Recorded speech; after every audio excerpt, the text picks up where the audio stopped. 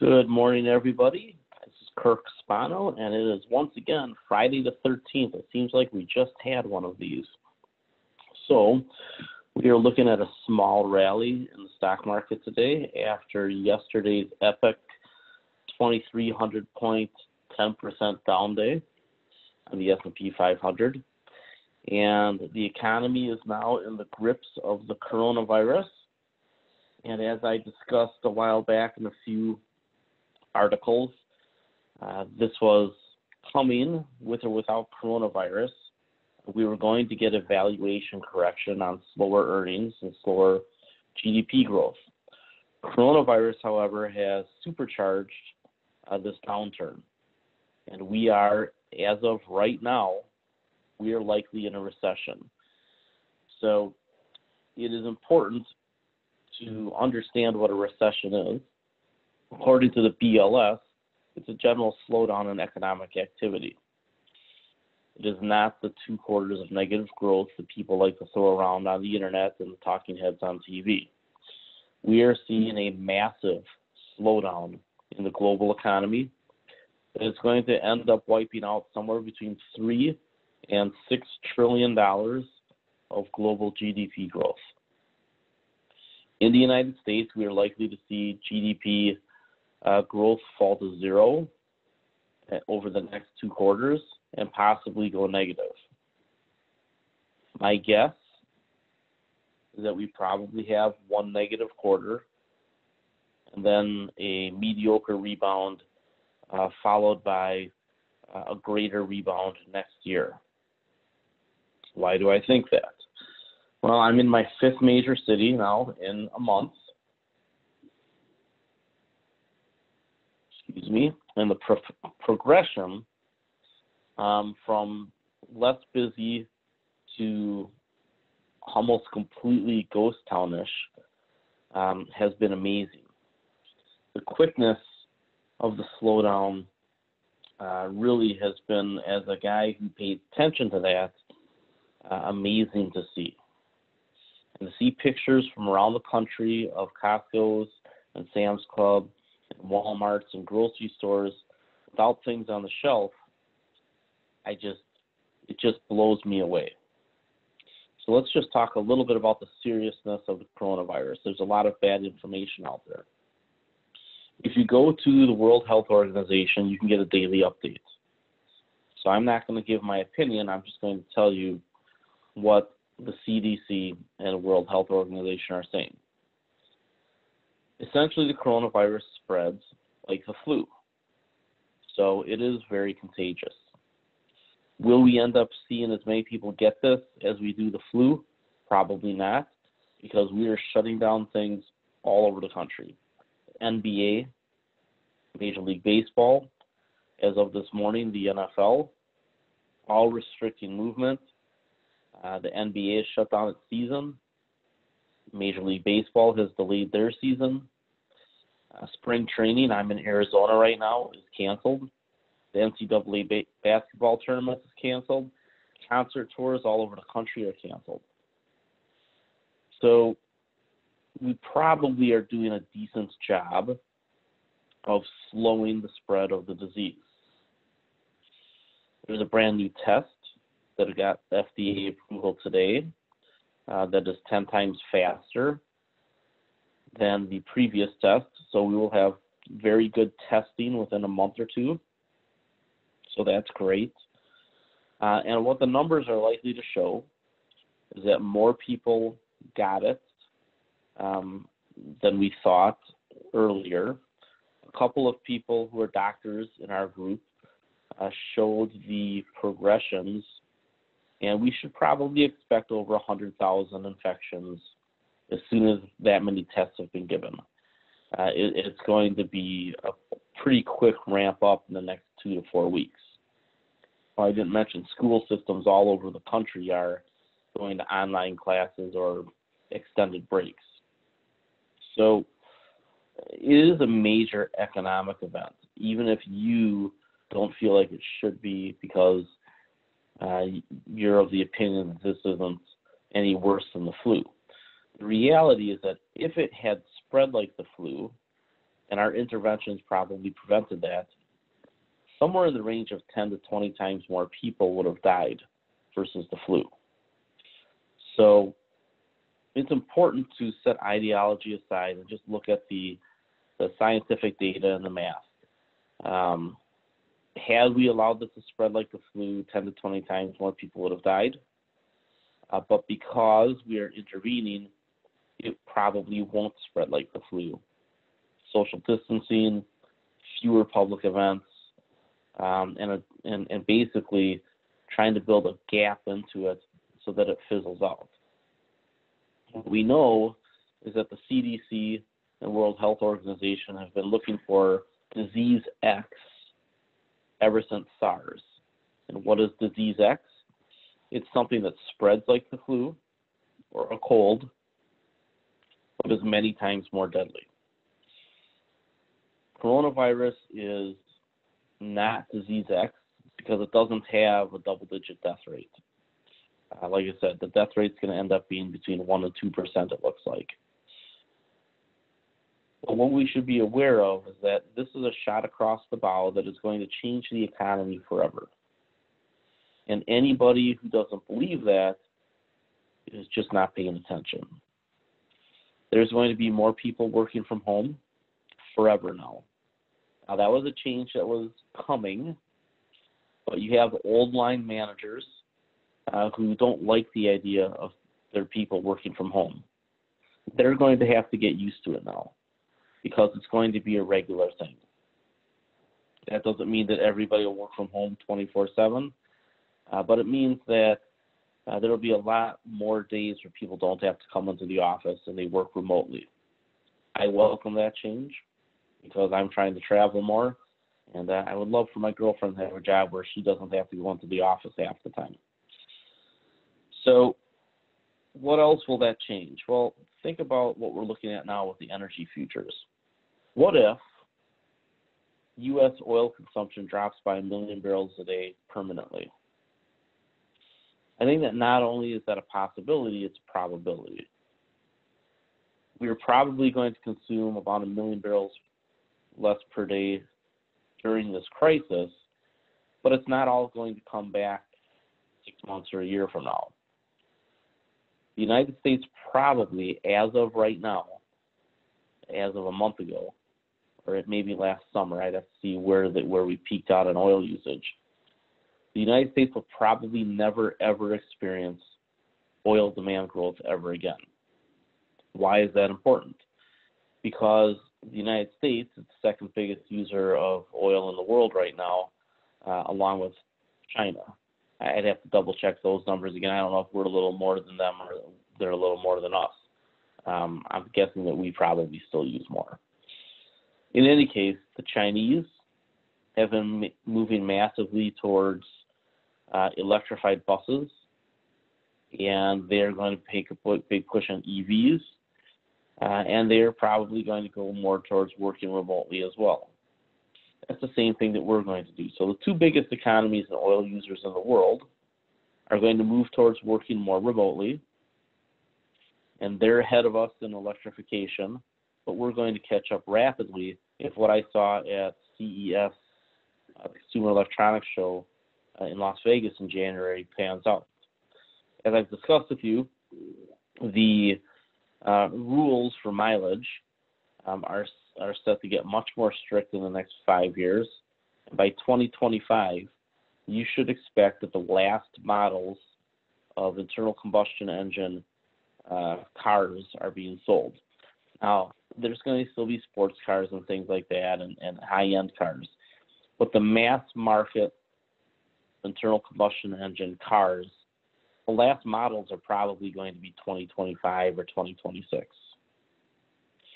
Ford has talked about it, GM has talked about it, Volkswagen, Volvo, Toyota, Honda, Nissan, go right down the list. So you're not arguing with me or your neighbor or the guy at the bar.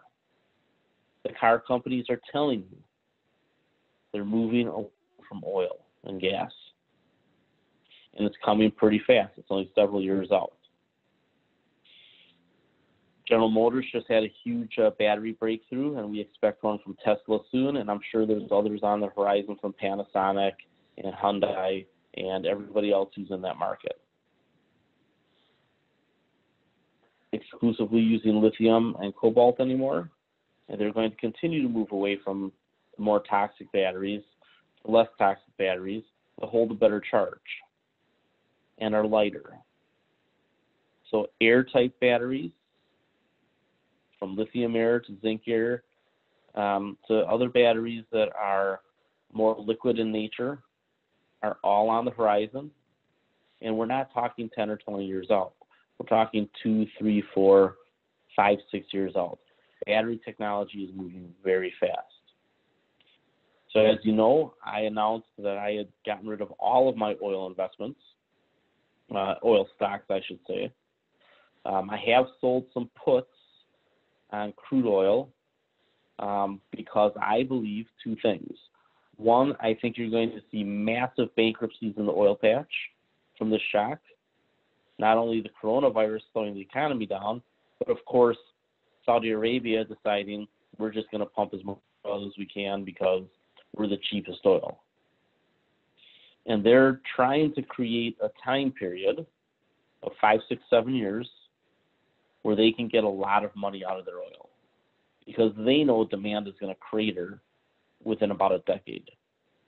So you've all seen my chart where I say that oil demand falls precipitously after 2030. I get arguments about it all the time. But when the car companies say they're going to stop selling gasoline cars in the middle of the decade, you know, at least the mass market ones, and you have this huge move towards solar and energy and battery storage, not only at the residential level, but at the utility level, and now the commercial level, it should be very apparent what is coming.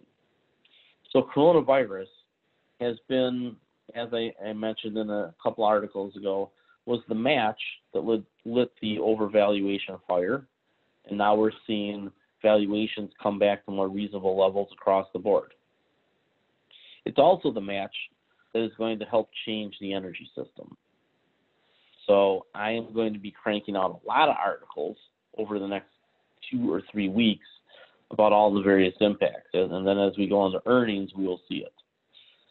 So earnings are probably going to be much lower in the next couple of quarters. If you've never been to Yardenia Research, this is one that you should bookmark. They have a lot of great free stuff. This is one of their chart books. I want you to take a look at the GDP projections for 2020. Q2, we're looking at 0 GDP growth. In Q3, they're saying 0.5%. This should scream out at you recession. It's very obvious that's what's happening. So what happens to earnings? If you go to any of these websites that have earnings updates, I use MarketWatch all the time because I was writing for them for a while. You start to see, okay, here's the story, but what does it mean? And companies like Slack are getting more used, but they're not going to earn a lot more money because the subscriptions were already there. They're just getting used more. So we're going to see a lot of this. Misses profit and revenue expectations in the next quarter. Some of the industries that are getting hit the hardest are obviously travel and hospitality and restaurant related. You may be able to get some of those stocks for dirt cheap soon. They're cheaper now, but not dirt cheap. One stock that I'm going to show you, I'm not going to go over many stocks, I'm just going to go over indexes mainly, is Boeing. So when Boeing was $400 a share and in the 300s, I put in a bottom fishing price in the very low hundreds, which implied a 40% drop in the share price. And people laughed at me. They said, you're out of your mind. Boeing will never go back down to around $200 a share. Well, here we are at 170. And it's not just coronavirus. It's the fact that the 737 MAX has been a bomb. So this is a company that I think we ought to be paying attention to because we are going to see it rebound at some point. What we don't know is how low it can go. If you pull this chart out, you see there's a pretty big resistance level down here at about $130 a share, maybe $140 a share. I haven't bought any Boeing yet. I wouldn't blame you if you did, though.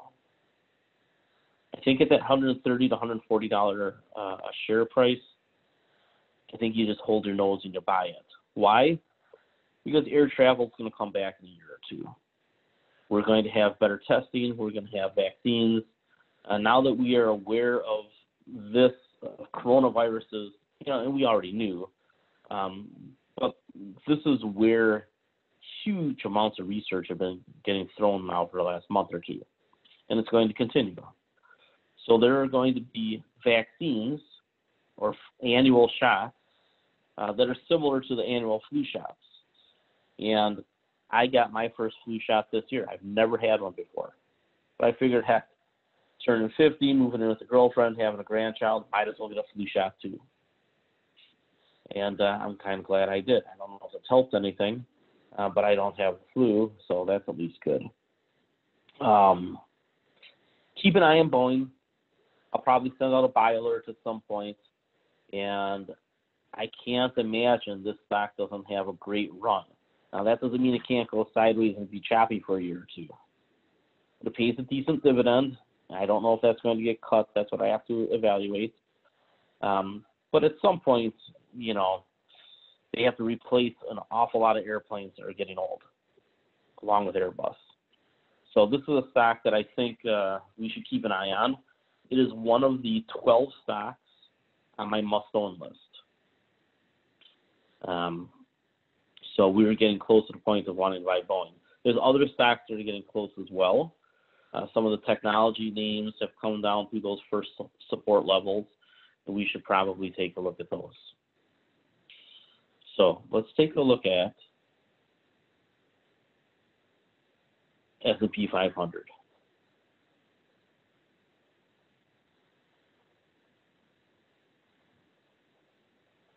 In fact, let's do this. So here's your S&P 500. We are at those 2018 lows, which I said was pretty much guaranteed way up here. I told people as it went up, we're going to see the 2018 lows again. Again, this was going to happen with or without coronavirus. It just happened faster and harder with it. We're at those 2018 lows yesterday, and now we're bouncing up a little bit. But there's another support level. There's actually more support levels. This is the one I'm most concerned with. I think you can see the S&P 500 break through that 220, 240 range, which is in here, that I had targeted. I think 190-ish could be an ultimate low on the S&P 500. And, of course, the twin tops of 2000 and 2007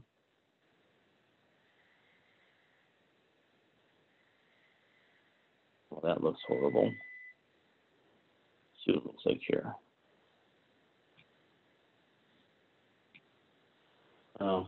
Printing come out good. But the twin tops of 2000 and 2007 are what we should be looking at as the ultimate low spot for the S&P 500 if we, in fact, get a financial crisis driven probably by bad debt, right? So we have not only oil companies that are going to struggle to pay debt, but cruise companies, restaurants. There's a lot of junk debt out there right now that's in trouble. The Fed is going to have to bail that out.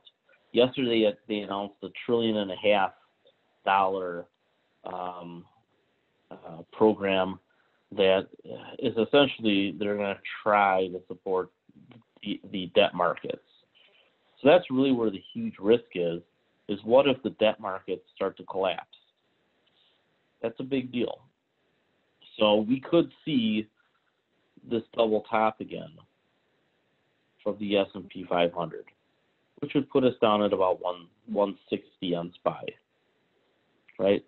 So as the market goes up, hits resistance, comes back, tests resistance again, then finally breaks through. Then it becomes support. So this level down around 160 is possible. I don't know that will happen, but it's possible. We should keep an eye on the debt markets more than anything else. If the junk bond market starts to collapse, then the equities are going to collapse as well. So we'll see how effective the Federal Reserve is in preventing a junk market bond collapse. But make no bones about it here. And don't doubt this. There's a lot of companies that have to unwind, and it's going to take years. So remember those 100 to 150 companies in the S&P 500 that I said were at risk over the next 10 years of really losing half their value or going to zero? Right, I was talking about that way ahead of the coronavirus. Coronavirus has accelerated that. A lot of these companies are going to be challenged to meet their debt obligations over the next few years, and they're never going to recover because their businesses are slow growth. Now, where the companies have growth, they'll muddle through. Doesn't mean their equity prices will do very well. So the S&P 500, I think, is a damaged index for years and years and years. The index that we want to be in is QQQ, right? So there's major support levels down starting around 150 all the way down to the 120s, where if QQQ got into this range, I think it's a no-brainer buy. We got down, we broke through this minor support that I had laid out for you, and we'll see if we bounce back up. If we're going to hold it term. So be careful with QQQ. There might be another 50 points down, 25%, give or take, 30%, give or take.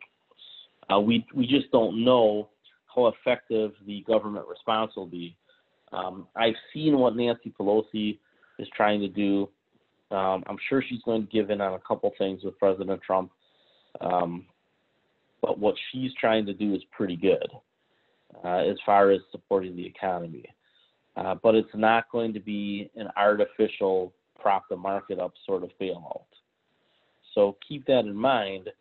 Is she's pushing for things like extended unemployment benefits, ways to stay home and get paid sick leave. I think ultimately the government's going to have to pay that. I don't think you can put it on the corporations. So I think you might see, in addition to the Family Leave Act, maybe it's triggered by health, national health events, where you get up to 12 weeks of unemployment during a national health event. So I think ultimately what they do is they just really loosen up the unemployment benefits, right? So if you have to stay home because of a health issue, you're eligible for unemployment. I think that's a smart way to go about it. I got to think that that's what they're thinking. That's what I've read. So we'll see.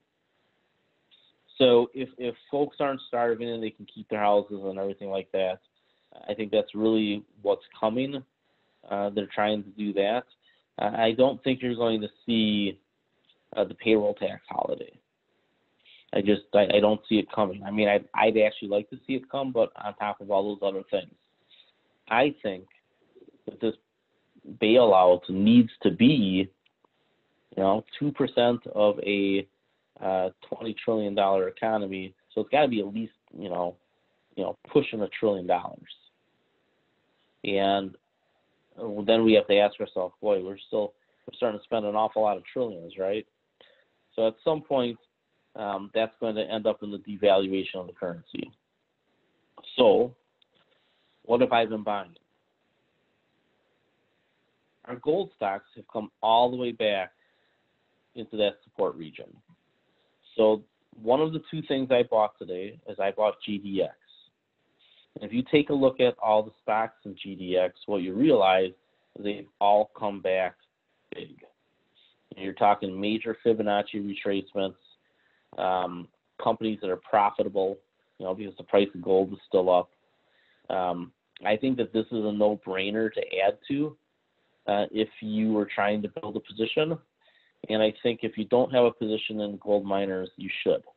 Why? Because that digital gold thing is bullshit. Bitcoin is not a big deal. It's going to go down another, it's at 4,000-ish right now.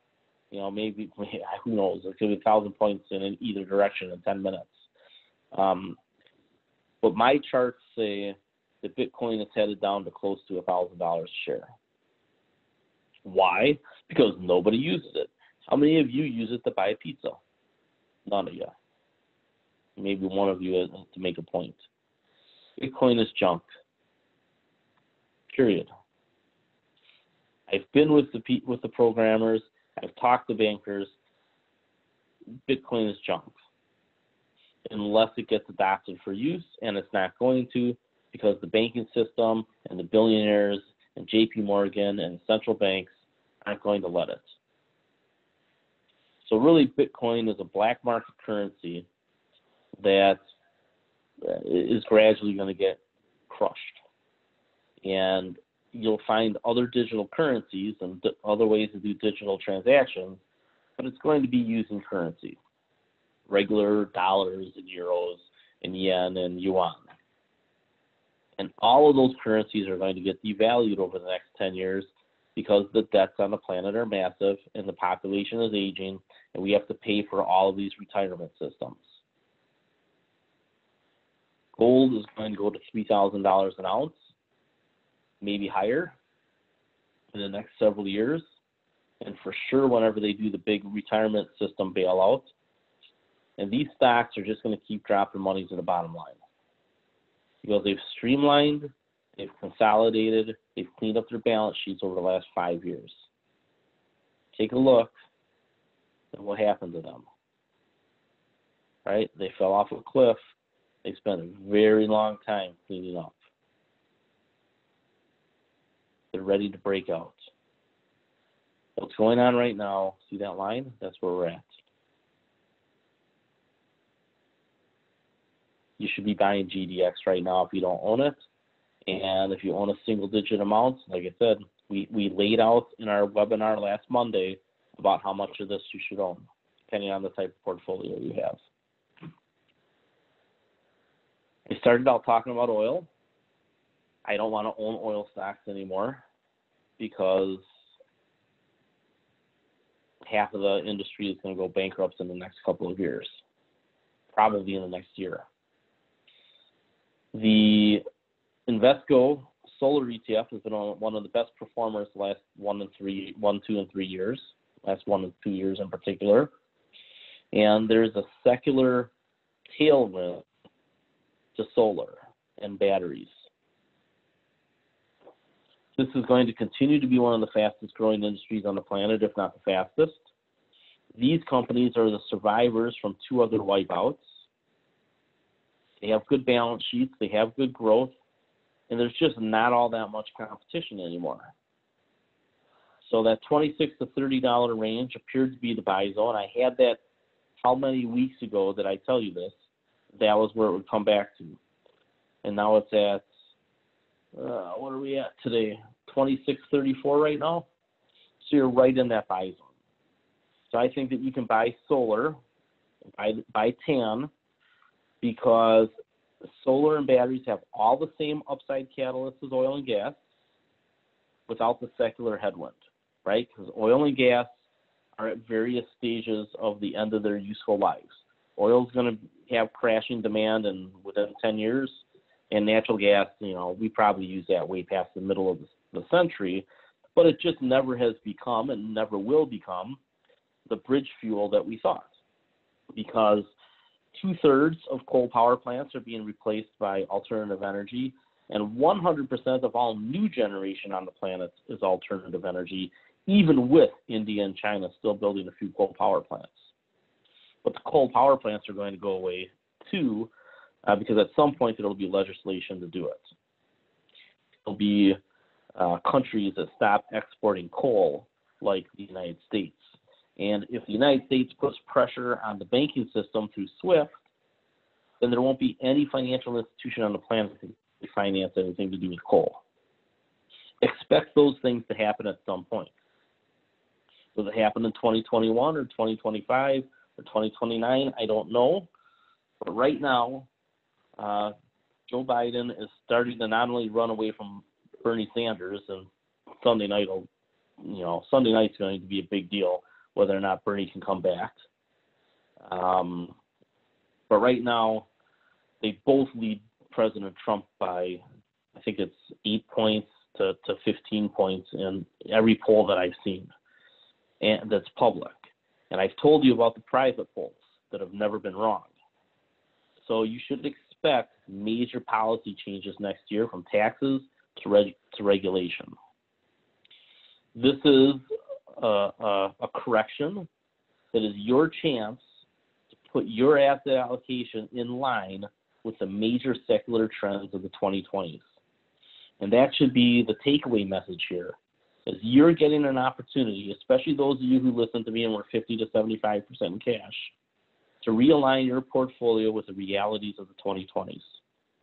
Tech innovation, alternative energy, smart everything world, currency devaluation.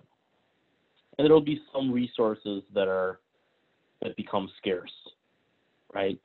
So there are things like copper and zinc that are probably super cheap and we should be looking at in the next couple of weeks. That's pretty much all I had today. Like I said, I'm in Phoenix. Everything that I was going to go to is canceled. Hanging out with family, flying home a couple of days early, and using a lot of Clorox wipes. We got on the airplane, a sixth of the airplane was empty. So my girlfriend and I got 3 seats instead of 2. People looked at us like they wanted to sit by us, and we just waved them off. Nah, we wiped down the whole section. We had our Clorox wipes out, gave them to other people, wiped them down. What was interesting is that there was a warning from TAA, I think, somebody that said the overhead bins weren't getting cleaned as well as they thought, so be careful about the overhead bins. And then a couple of TSA people got infected. So be careful out there when you travel, and try to avoid traveling, the social distancing. If you think there's any chance that you've been infected, don't go near any of your older relatives, especially anybody with COPD or any other type of health problem. Just be conscientious of the fact that we don't know how many people are infected. It's probably thousands and thousands more than we, have numbers for right now, because the testing hasn't been good yet. I've seen some models that show that within 2 to 4 weeks, if the tests are available, we'll be showing over 100,000 infections. So that's 1,000 or 2,000 people are probably going to die. So use this as positively as you can, which is to realign your portfolio for the 2020s. Smart everything world, alternative energy, handful of resources, currency devaluation, which means gold. And I think the ETFs should be at the core of your portfolio. Even if you're mainly a stock person, you should have 25 to 50% of your money in ETFs, because it eliminates the individual company risk. So most of my portfolios are going to have about 50% ETFs and 50% stocks. And I'll have some pure ETF portfolios, folks under 100 grand. And then I have the retirement income options where I sell lots of puts, because we're looking to generate big income. So if you're not selling a lot of puts, but you're in that 100 grand plus range and you want to start buying stocks, this is probably a good time to buy from our 3 lists that I shrunk down the very short list to be very shorter. We have 12 must-own stocks. Then we have our top 10 growth stocks and our top 10 dividend stocks. It should be pretty easy for you to build a 20-stock portfolio from the must-own and then either growth if you're a growth investor because you're younger, or the must-own, and lots of the must-owns pay dividends, plus the dividend list if you are a dividend investor. So I will take just a couple questions. I still like Sun Power. I've been buying it here and selling puts in the last week or two. I talked about GDX. Yep, you can sell puts on it if you like to. There is one lower support level on GDX. I mean, it can go one lower level. Let me see here. It could get down to about here, right? So you see here, same line. So could the gold miners ETF go to about 18? Absolutely. But, it's already at 21. So I would be taking a look at the gold miners. See the one-day chart, the daily chart. It's down $1 today, 5%. Like I said, it can go down $2 or $3 more. But I think that this is a pretty good spot to get into it. Look, it's super oversold on daily. It's right at oversold on the weekly, and after the close today, it'll be oversold. So we've got a daily and a weekly oversold on the GDX. I think that this is a good spot as any to buy.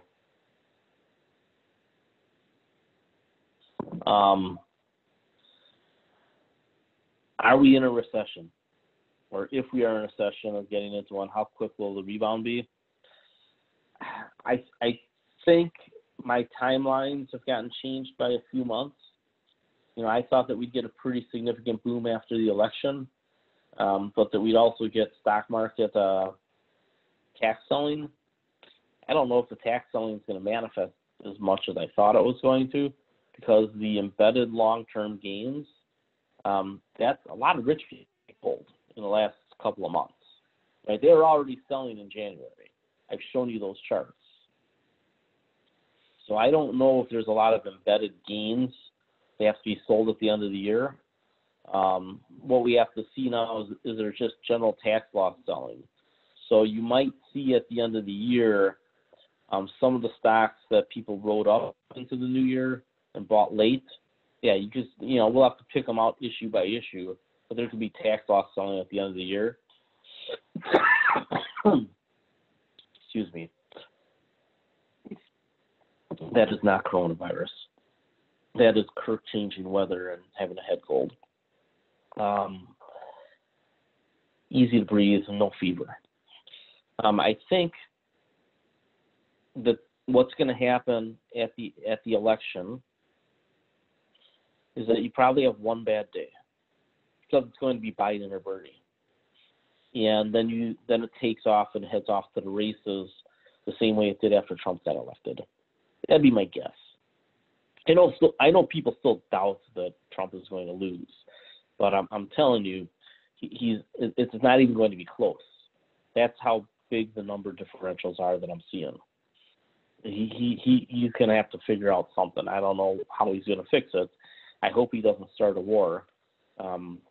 Although I do think the possibility of the pressure in the Middle East getting to Iran and Saudi Arabia, I think it's quite possible. So those little flare-ups we've had in the last few years, the possibility is still that it goes much worse. I'm actually going to be talking about that on Monday morning at 8 a.m. Central. I will be a guest on the Forex Analytics morning show. So I will post that in a blog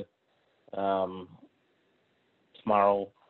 If you want to hear what I have to say about oil in depth, and he always asks me some good questions. Forex Analytics, 8 a.m. Monday. They also put their stuff on YouTube later in the day, so you'll be able to catch that. How do you feel about going 80% or more in cash holdings, a select few ETFs? Well, so I had people 75% in cash months ago. It's too late now. You have to look at the technical indicators that I've given you guys over and over again. You must use these signals. You must use the RSI, the CMF, and the MACD. You have to use those three things. I mean, it's about as simple as it gets. So on the daily, if you're looking to sell, and the daily gets up here to overbought, then you can go ahead and sell. But what determines whether or not you're looking to sell is what does the weekly and the monthly look like. You know, we can go all the way back here to the S&P 500, right? Do you believe that this next level is going to come? You know, how far down does it go? We're already down 25%. Should have panicked when it was higher. So if we get a rebound rally, and every bear market has these face-ripping, straight-up rebound rallies. The fact that today's rally isn't stronger on news that the Fed and the government are coming to the rescue is interesting to me. So I do think we have another leg down. But I think that at these prices, the gold and solar ETFs, if you don't have them, you nibble. And if you have just a little, you nibble a little bit more.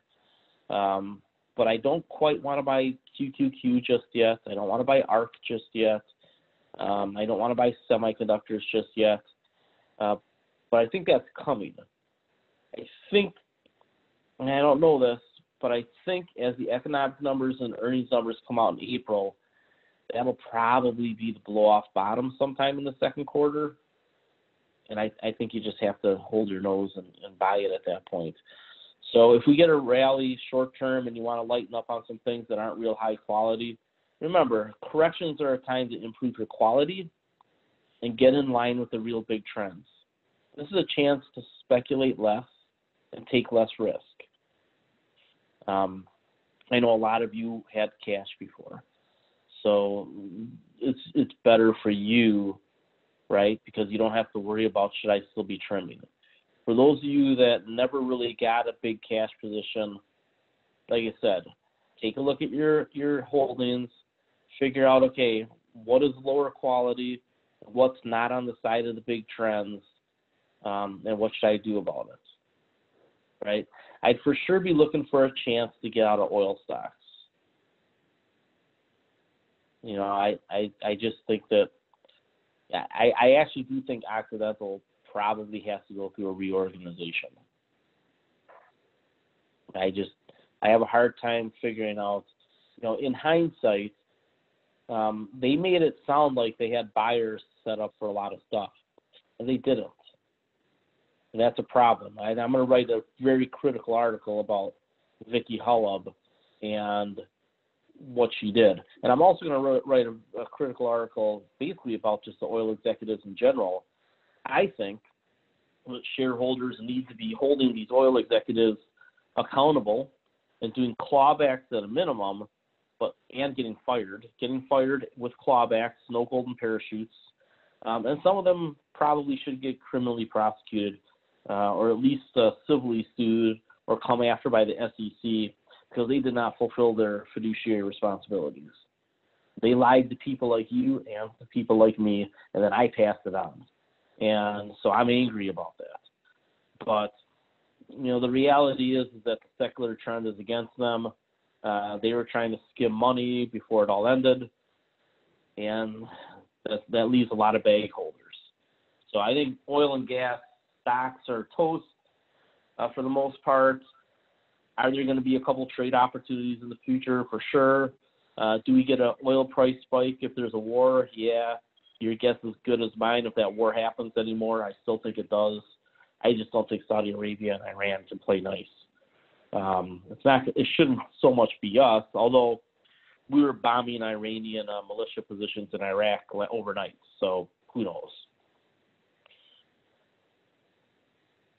The SPY is down almost 8% from the open and falling rapidly. Yeah, you know, so what do we see here? Let's do this the easy way. Let's do this the easy way. Is it back to negative already?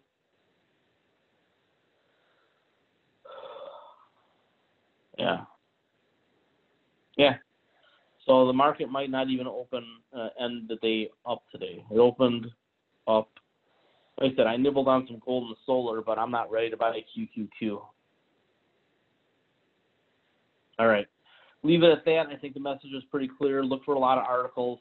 I didn't talk about many individual stocks today because for subscribers, you deserve that information. I'm going to put that into articles and chart books. All right. Take care. Have a good weekend. Stay clean.